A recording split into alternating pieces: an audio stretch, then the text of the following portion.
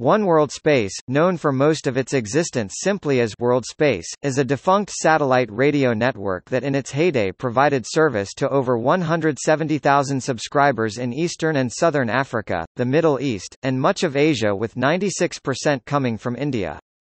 It was profitable in India, with 450,000 subscribers. Tambar Media along with Saregama India plan to relaunch the company. The satellites Afristar and Asiastar, however, are now being used by the Yasmi USA, LLC run by WorldSpace's former CEO Noah A. Samara. The company claims to have built the first satellite-to-tablet content delivery system. The system primarily aims at providing educational services to rural areas in developing countries.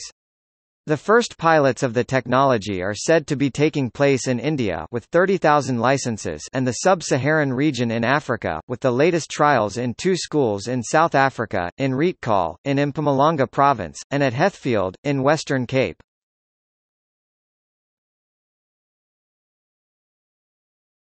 Topic. Overview. The company, founded in 1990, has its headquarters in Silver Spring, Maryland, and additional studios were located in Washington, D.C., Bangalore, Mumbai, New Delhi, and Nairobi. In 1991, Noah Samara, working with Thomas van der Heyden, founder of what was then International Telecommunications Inc. (ITI), later in 1997 to become the geostationary satellite division of Orbital Sciences, prepared and filed for the world's first radio broadcast satellite with the US FCC. In 1992, Samara and van der Heyden, at the time representing the Republic of Indonesia, were able, at WARC 92 with the support of many African and Asian countries, to have the ITU establish a new radio frequency spectrum band dedicated to broadcast satellite services (BSS) in the L-band 1452 MHz to 1492 MHz. After WARC 92, Samara went on to build WorldSpace and van der Heyden to build Indovision and the Indostar S-band direct broadcast satellite program for Indonesia. Before filing for bankruptcy in October 2008, WorldSpace employed 2 satellites and broadcast 62 channels, 38 of which were content provided by international, national and regional third parties, and 24 WorldSpace branded stations produced by or for WorldSpace. Most of the channels used to be available only through a subscription plan.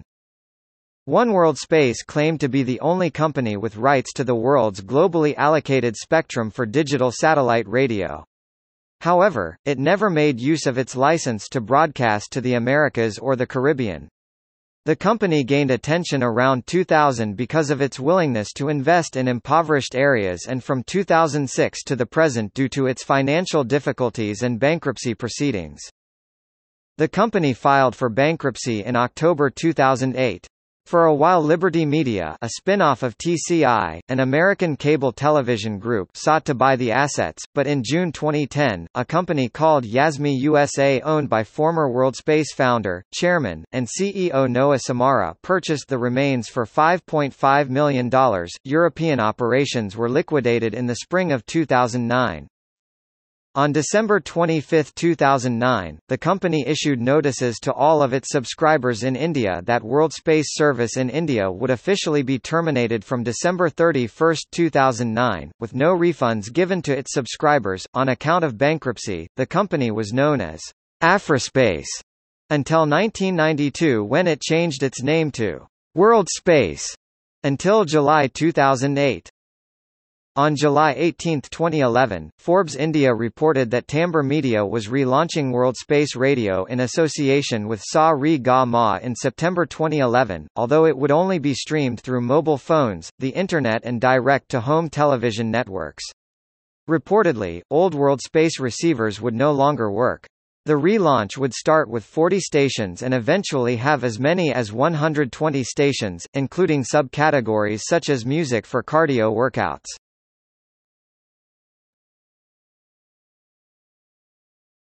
Topic: Content.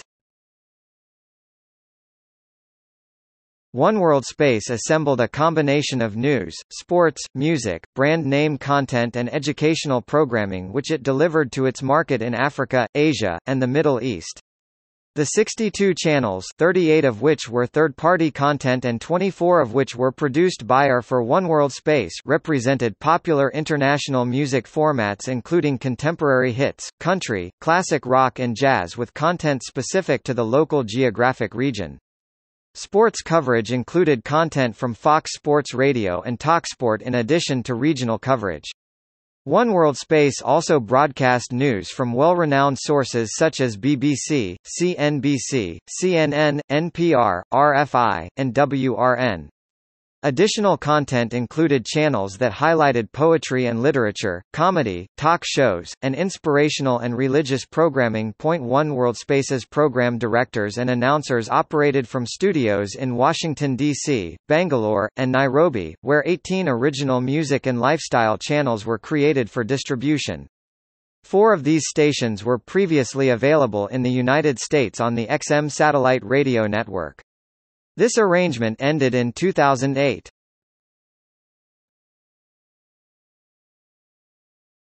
Topic: System. The WorldSpace system had 3 major components: the space segment, the ground segment, and the user segment. The space segment referred to the company-owned satellites that broadcast the signals over a large percentage of the Eastern Hemisphere. The ground segment referred to the operating and broadcasting centers. The user segment referred to the user-owned devices in which the signal was received. In addition, the company planned to implement terrestrial repeater networks in order to facilitate access to new markets in Europe and the Middle East. The WorldSpace system was built with companies including Alcatel Space, now Thales Alenia Space, EADS Astrium and Arianespace France, SED Canada, GSI USA, Fraunhofer Institute Germany, Saint Microelectronics Italy, Micronas Germany, and others.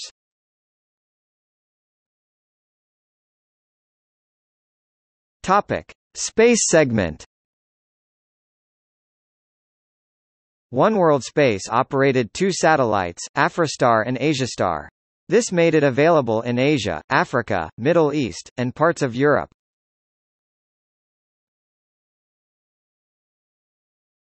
Topic: Ground segment.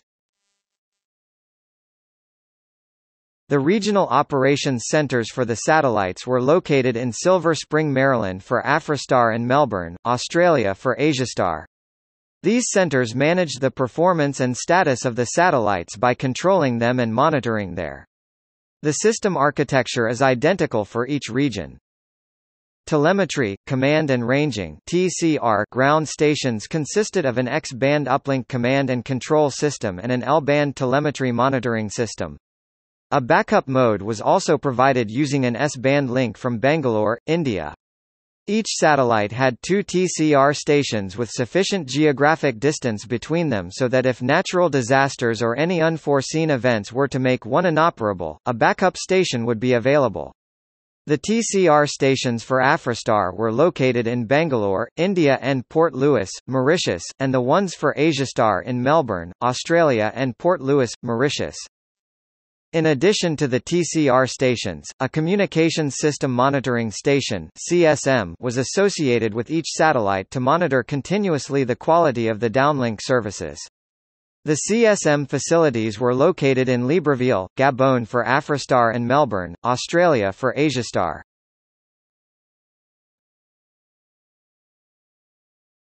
Topic: User segment. Users purchased receivers compatible with the L-band frequency in order to access the system. The radio receiver processed, decoded and descrambled the signals to allow users to receive programming content.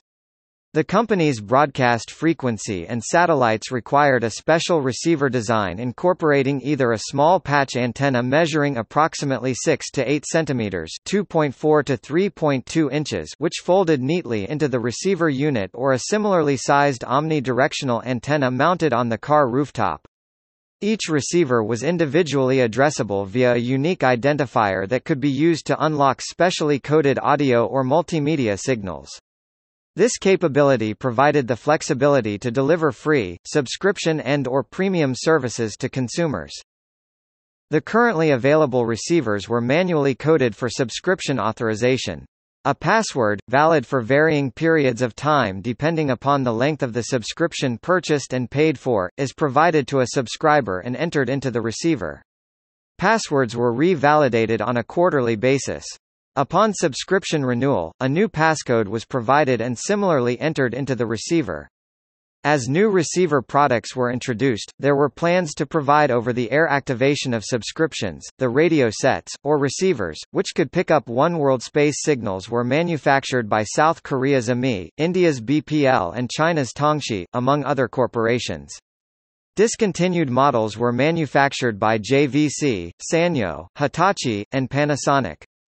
The radios consisted of a satellite receiver plus an antenna that has to be placed in clear view of the relevant satellite, and properly oriented to the user's geographic azimuth and elevation.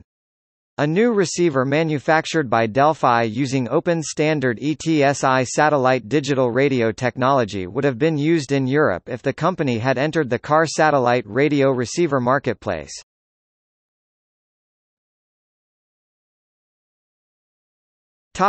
Debt. WorldSpace finally became insolvent in 2009-10 after a prolonged series of financial crises. In the first quarter of 2008, the company lost a net total of 2,676 subscribers and reported that it would scale back its marketing activities around the world. WorldSpace recorded a $36 million net loss in the second quarter of 2008, as compared to a net loss of $51.2 million in the second quarter of 2007. Throughout 2008 and 2009, company was in deep debt and was reported to owe its creditors over $50 million, due to be paid by various repeatedly postponed deadlines.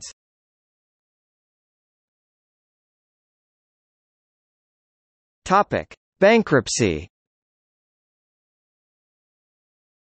The company filed for Chapter 11 bankruptcy protection on Friday, October 17, 2008. The reorganization includes a 90-day $13 million debtor-in-possession financing approach, with the hopes of obtaining added funds to repay senior secured notes and convertible notes. The company's wholly owned India affiliate was not covered by the bankruptcy filing.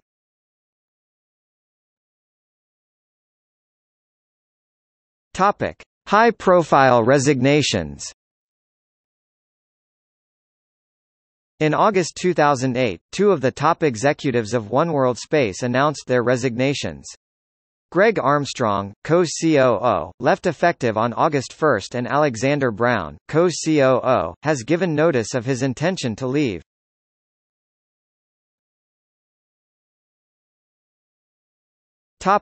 Promotional information.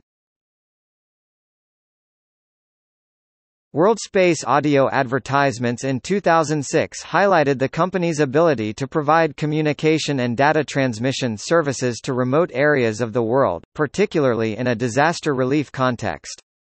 The promotions also mentioned WorldSpace's facilitation of long-distance educational projects in Africa. The ads, broadcast on Washington, D.C. radio stations, appeared aimed at government procurement officials and possibly NGOs. WorldSpace named noted Indian composer A.R. Rahman as its brand ambassador in India, where 90% of its customers are located, and unveiled an integrated marketing communication campaign across print and visual media featuring an exclusive signature tune composed by Mr. Rahman, in a last-ditch but ultimately completely unsuccessful effort to avoid commercial insolvency. In July 2008, WorldSpace changed its brand and corporate identity to WorldSpace.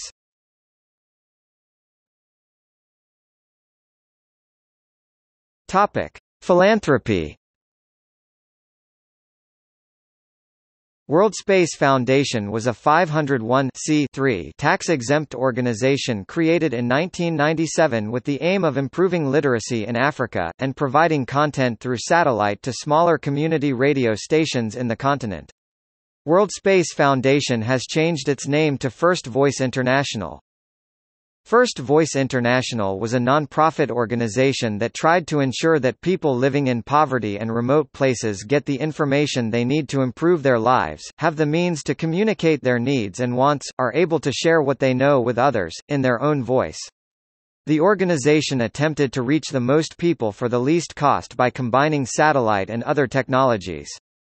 By bypassing the isolating effects of illiteracy and remoteness, the organization routinely delivers information to people in areas lacking electricity, telephone or internet service.